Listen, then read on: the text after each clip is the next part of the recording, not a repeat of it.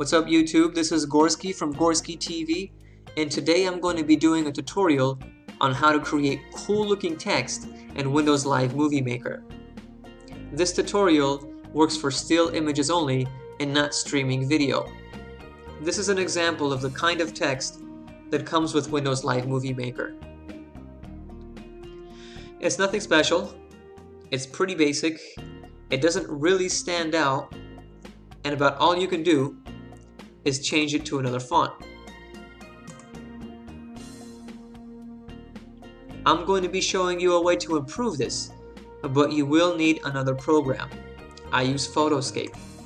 I have Photoscape version 3.6.2 and you can download it for free from the internet. After you download Photoscape, click on the picture editor. Now find an image that you're using in your Windows Live Movie Maker project and drag it into Photoscape. Now you are ready to create your cool looking text. Click on the Object tab on the bottom left hand corner of the screen and click on the text icon.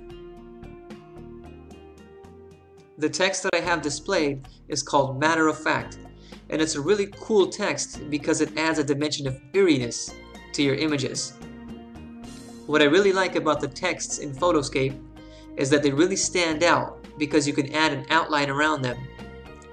You can increase or decrease the size of your outline,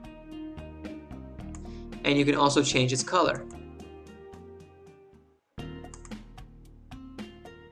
You can also change the color of the fill.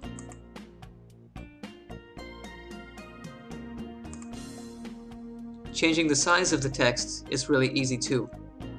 Just click on the bottom right hand corner of the text box and drag it to your desired size.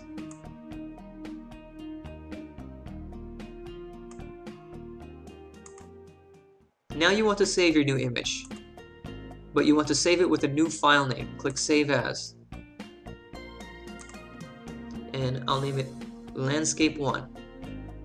The reason why you save edited images with a new file name when you add them to Windows Live Movie Maker is because if you don't change them to a new file name, then Windows Live Movie Maker will not recognize the edits that you made and revert to the original image. Now you are ready to add your new image to Windows Live Movie Maker.